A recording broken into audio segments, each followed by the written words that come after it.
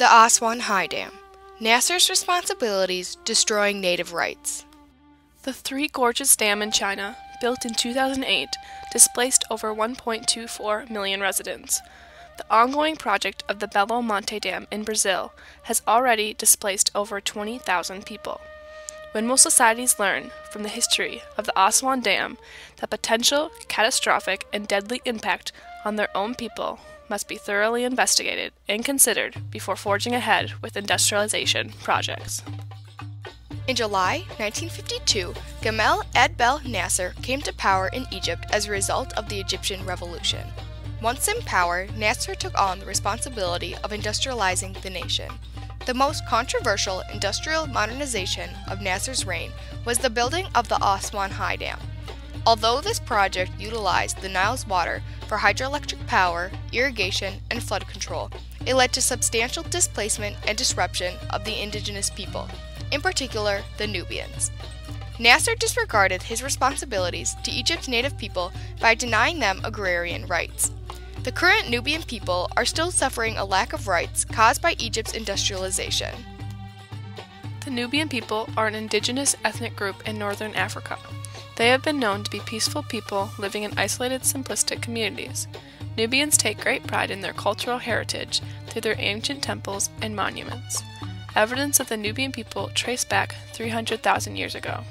They originated along the banks of the Nile as their own nation called Ancient Nubia, until consumed into modern-day southern Egypt and northern Sudan's borders. The majority of the population live in Aswan and were the ethnic minority. Professor Hassan from University College London explains, quote, "The Nubians do not belong to a race. They consist of populations characterized by distinguishing cultural traditions," unquote.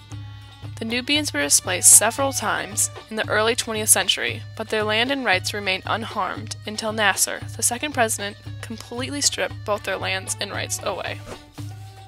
Prior to the Egyptian Revolution of 1952, Egypt was ruled by a constitutional monarchy. The revolution was led by a political movement called the Free Officers' Party. One lead member was Gamal Abdel Nasser. It abolished monarchy and aristocracy, replacing it with a one-party republic. After the revolution, Nasser became president in 1956. Nasser then took on the responsibilities of industrializing the nation. Flowing south to north, the Nile is the longest river in the world. Every year, the Nile had fluctuated flooding, which was the source of the land's great fertility. The floods were unreliable, though, and years with excessive flooding or years with drought brought devastation to the growing population. In the last 100 years, the population has steadily been increasing at a remarkable rate, and yet the vast majority live on the banks of the Nile, which makes up only 4% of the land. The oldest inhabitants on the banks of the Nile are the Nubian people. Throughout history, there has been many attempts to harness the Nile's power. Because of Nasser's initiative to modernize Egypt, he made it his responsibility to build a dam. The planning of the Aswan High Dam began in 1954. The only factor stopping immediate construction was the funding. In the midst of the Cold War between the Soviet Union and the United States, Egypt was neutral and hoped to use the war in order to obtain the money needed. The United States feared the rise of communism in northern Africa and the Middle East, so they were willing to contribute $300 million. Furthermore, Nasser looked to modernize Egypt's military and sought out the United States again. The U.S. refused to supply Egypt with the arms that could be used in combat. Nasser disapproved of the restrictions on the arms and denied the offer. He then looked to the Soviet Union for aids and weapons. The USSR agreed to provide Egypt with the necessary arms. The U.S., surprised by this outcome, pulled all of their funding towards the Aswan High Dam.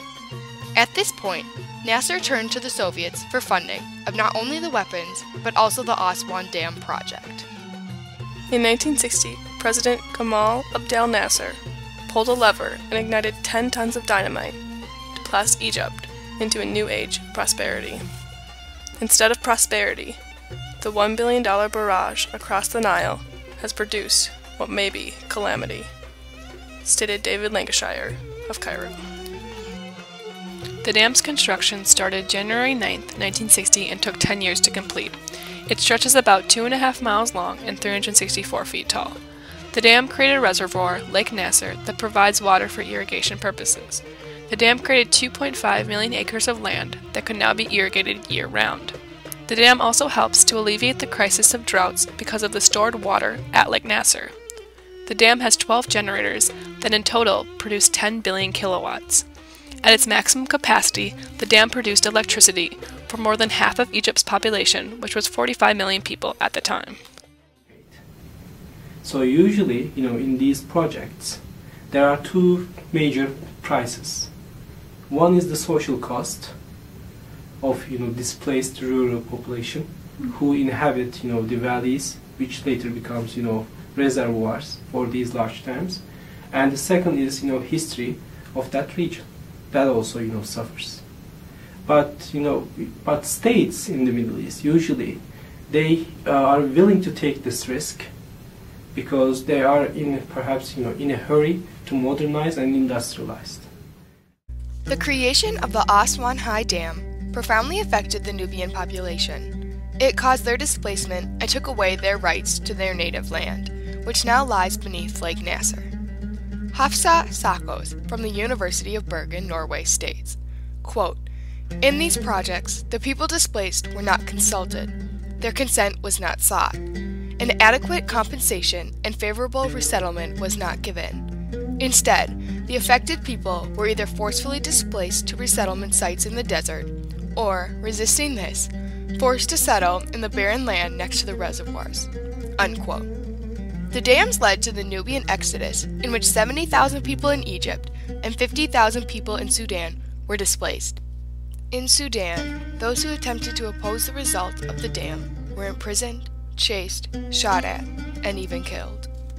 The dam's Lake Nasser caused crucial Nubian temples and monuments to have to be relocated. Before Lake Nasser could be created, Nasser had to move all 22 temples and monuments according to the United Nations to avoid conflict. Yet Nasser ignored his responsibility to the Nubians' heritage, so they had to be moved by the Nubian Campaign, which was an operation to save important Nubian artifacts. The Aswan High Dam had many immediate downfalls other than the displacement of the Nubians. It also caused silt buildup in the soil, which causes land to become barren quickly. The shore began to quickly erode, which caused them to have to reinforce the banks. The stagnant water in Lake Nasser caused the increased threat of waterborne diseases such as parasites. Quote, "We knew all about the problems of the Aswan High Dam before it was built, but we did not dare talk about them in Nasser's day.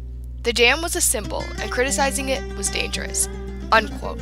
Professor Bichet of the American University of Cairo. Because their ancestral lands were flooded by the creation of the Aswan High Dam, the Nubians were relocated between Wadi Halfa and Al Dab, a region which is mostly desert. This further divided the Nubian group, separating their culture, which causes thousands of years of ancient Nubia to be forgotten. In order to continue Egypt's urbanization, the government is still taking away land from them, in this case, to build hotels. ودلوقتي عايزين يطلعونا برا مصر برا يعني عشان الجزيرة كل ما لها فيها الناس بتطلع برا وبتروح المدن واحنا بتسيب القرى وبتروح المدن والحكومة كمان كانت عايزة تستولى على الأرض ده ولا على الجزيرة. Many Nubians today are still furious about former President Nasser's executive decision to create the Aswan High Dam, knowingly destroying the land of the ancient Nubians. There are still many activists in Egypt who are fighting for the right to return to their homeland. The Aswan High Dam has been one of the key controversial components in Nasser's industrialization plan for Egypt, who rose to power from the 1952 Egyptian Revolution. The dam has benefited Egypt by providing the nation with hydropower, flood control, and irrigation. Although the Egyptians reaped these benefits, it led to the displacement and disruption of the native people, the Nubians. By creating the dam, Nasser disregarded his responsibility as a leader to provide his native population with proper agrarian rights, as well as rights to their heritage. From this large neglect in history, leaders of ongoing and future dam constructions need to realize and consider the impact on their own people's rights before continuing to industrialize their nation.